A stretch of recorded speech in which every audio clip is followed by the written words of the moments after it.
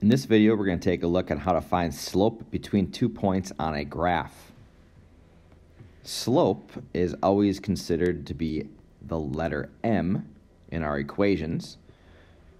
And slope is the change in y, or delta y, divided by the change of x, also known as the rise, so you're up and down, divided by the run, which is your left and right. So let's look at an example. If I'm given 2 coordinate points, let's say that one there and this one here. One thing to make this easier, I'm always going to look from left to right. So I'm going to look at the point on the left and I'm going to go to the point on the right. That's going to help out with the run part of the rise over run.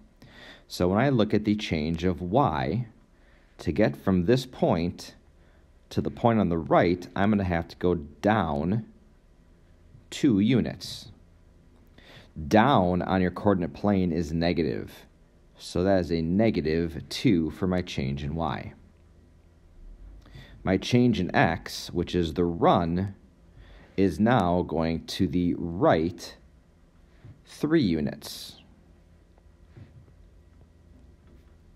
Since I'm always going left to right, this value here will always be positive if I'm going left to right.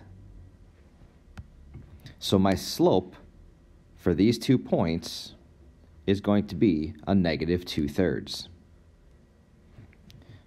If I look at another example, let's say I have a point here and a point over here. Again, going from left to right, my change in y is going to go up 5 units. Up is positive, so my change in y is 5. My change in x is going left to right, also 5 units,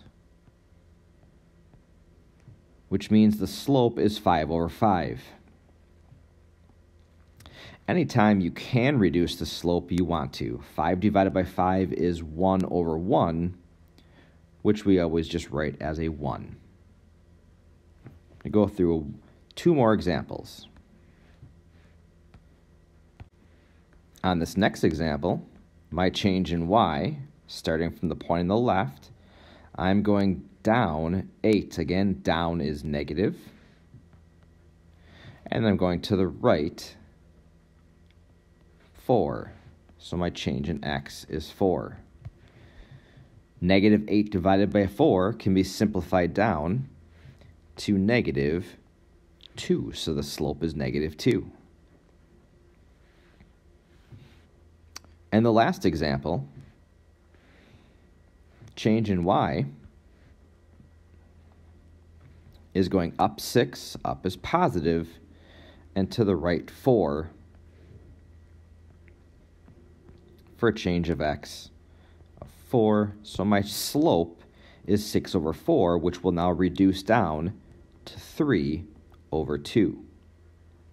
Now you may notice the line that goes through that, if I look at a slope triangle of up 3 to the right 2, it also goes through that point. So that's why the slope triangle of 6/4 can also be the same thing as 3/2.